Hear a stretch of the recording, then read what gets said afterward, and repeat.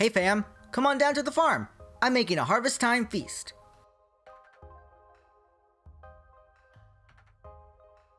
First, some stuffing that tastes just like fall. Here's what you need. First, combine some veggie broth, milk, and an egg. Set it aside. In a frying pan, melt some butter and add your veggies and seasonings.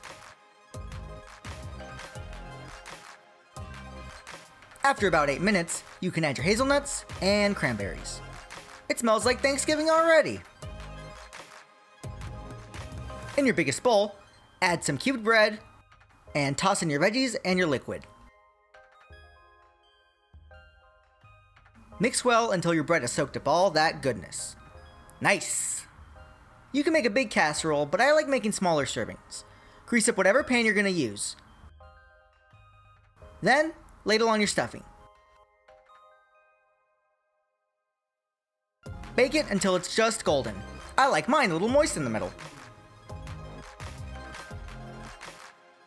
Ah, look at those tasty colors. Now for some totally saucy cranberries. It couldn't be easier. Here's what you need. Put all the ingredients into a pot and bring it to a boil.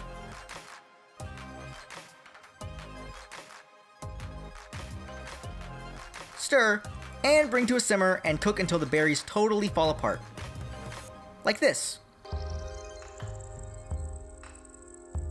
Now place them in a blender and puree until totally smooth. Ooh. Strain it out into a serving dish.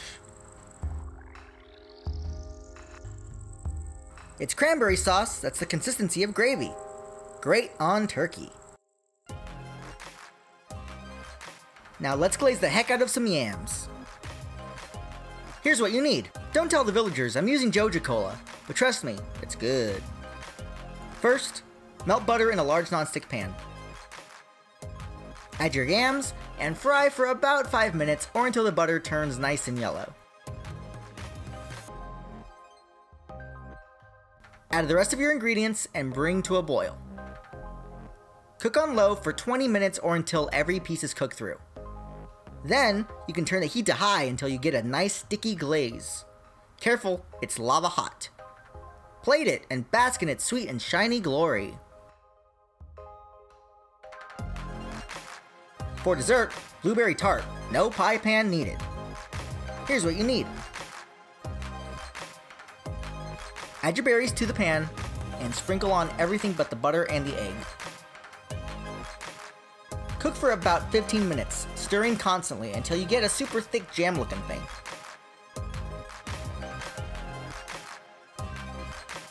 Once it looks like this, add your butter and take off the heat. Put it in a bowl and refrigerate it until it's totally cool. When you're ready, unroll a sheet of puff pastry on a parchment-lined sheet.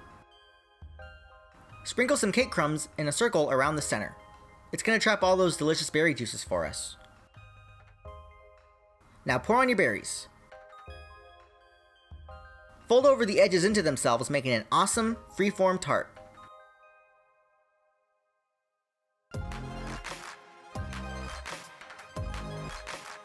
Sweet!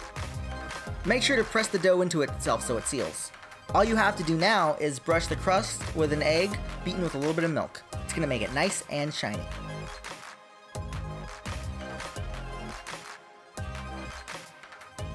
Now bake until it's golden brown and puffy.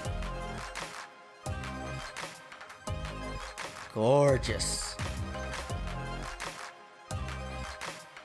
Slice it any way you like and serve alone. Or with ice cream. But first, you gotta enjoy your yummy sides.